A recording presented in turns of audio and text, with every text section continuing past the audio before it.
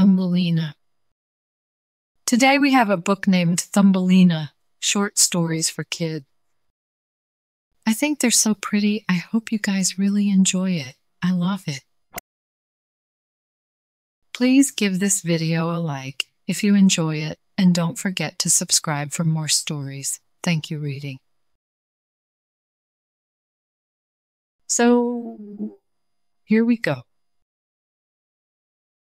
Once upon a time, in a world of wonder and enchantment, there lived a tiny, delicate girl named Thumbelina.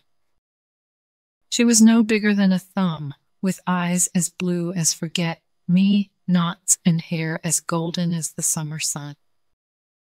Thumbelina's story is filled with magic, adventure, and the extraordinary, and it all began with a magical seed. One day, a kindly old woman who loved to plant flowers in her garden was given a special gift by a fairy. The gift was a shimmering, mystical seed. The fairy told the old woman to plant the seed with love and care, and something truly magical would bloom. The old woman did just that. She planted the seed in a small flower pot, watered it with love, and sang lullabies to it every night. In just a few days, a lovely, delicate flower sprouted, but it wasn't like any flower the old woman had ever seen. It had petals as soft as silk and a sweet fragrance that filled the air. As the old woman admired the flower, she noticed a tiny movement among the petals. To her amazement, a little girl, no taller than her thumb, emerged from the heart of the flower. The old woman named the girl Thumbelina, for she was indeed as small as a thumb. Thumbelina's new home was among the petals of the magical flower. She spent her days tending to the petals and exploring the miniature world that surrounded her. She befriended insects and made tiny beds out of rose petals, where she would rest her head at night. But one night, as Thumbelina was sleeping peacefully in her petal bed, she was awakened by the soft, melodic voices of a group of field mice who had discovered her flower. They were delighted to find such a delicate and beautiful girl and decided to take her with them to their cozy mouse hole.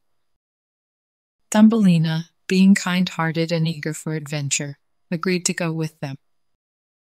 The mice gave her a small bed of her own and a little leaf for a blanket. They shared their food and stories with her, and she became a part of their mouse family. As winter approached, Thumbelina's tiny world became colder and more challenging. She had to wear a tulip petal as a coat to keep warm and help with household chores. But even in the midst of these challenges, she was loved and cared for by her mouse family. One day, as Thumbelina was gathering crumbs from the kitchen, she heard a tiny, mournful voice coming from the cold, snow-covered ground. She followed the voice and discovered a small, wounded swallow. The swallow was unable to fly and was close to freezing. With great compassion, Thumbelina brought the swallow inside and cared for it, nursing it back to health. The two became fast friends and shared stories of their adventures and dreams. The swallow longed to return to the skies, and Thumbelina wished to explore the world beyond the mouse hole. Together, they hatched a plan to help each other. When spring arrived, the swallow's wing was strong enough to fly once more, and Thumbelina bid her feathered friend a tearful farewell, watching as it soared into the sky. Now, Thumbelina was left alone, and her longing for adventure grew stronger with each passing day. One night, as she sat by the window and gazed at the moon, she heard a soft, enchanting melody. It was a song sung by a group of frogs who lived in the nearby pond. Curiosity got the better of Thumbelina, and she decided to visit the frog. They were delighted by her presence and invited her to dance to their enchanting music. Thumbelina twirled and leaped, feeling the joy of the music fill her heart. The frogs introduced her to their king, a kind and gentle frog who was captivated by Thumbelina's beauty and grace. He asked for her hand in marriage, and Thumbelina, though touched by the offer, felt that her heart belonged to the open skies and the wide world beyond. One night, as Thumbelina was preparing for the Frog King's wedding, she noticed a familiar chirping outside the window.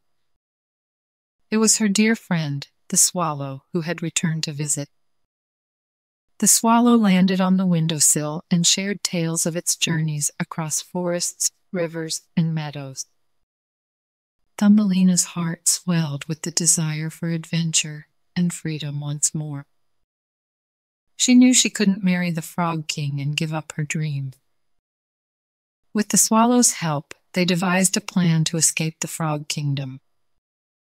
In the dead of night, while the Frog King and his subjects slumbered, Thumbelina climbed onto the swallow's back. With a powerful flap of its wings, they soared into the moonlit sky, leaving the Frog Kingdom far behind.